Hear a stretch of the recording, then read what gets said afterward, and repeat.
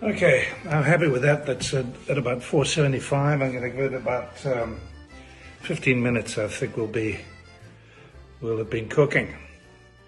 In the meantime, I think we've got time to read some poetry about, let's say, bread, because I've got a loaf in the oven there. This is one I like. It's called Bread and Wine by Inez K. Hyland. Let's have a look at this one. It goes like this.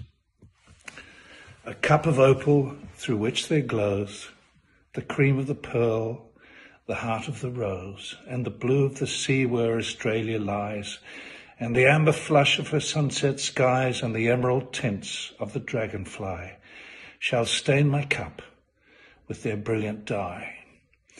And into this cup I would pour the wine of youth and health, and the gifts divine of music and song, and the sweet content which must ever belong to a life well spent. And what bread would I break with my wine, think you? The bread of a love that is pure and true. And here's one by Ben Giska called Bread of Life. Flour and water, where can we meet?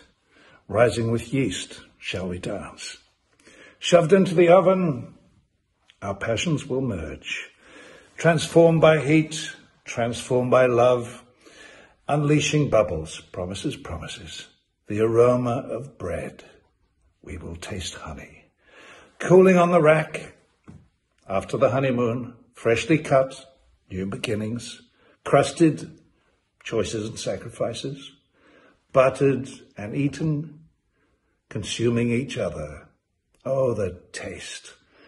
Oh, the living of it. And here's a happier one. It's called, actually, Bread, and it's by Francesca Johnson. Long gone, moving on to better things. No more I love yous so glibly given, tossed out like stale bread for starving ducks. I wish you luck, old friend. By the way, there are no starving ducks here.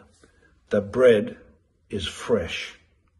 So it's nearly done, so one last one. It's called A Waltz Wave, Loaf of Bread, poem by Lillian Susan Thomas.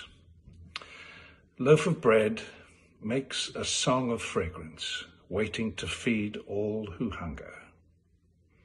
If only it worked that way, the world could be full, and hope would waft on winds with bread scent. Well, let's make the world that way. Right, time's up. Cooking's become very competitive on social media lately. People are doing scones, they're doing cakes, they're doing hot cross buns, they're doing bread. And I'm no different. I'm competing with the best of them. So let's see what we got here.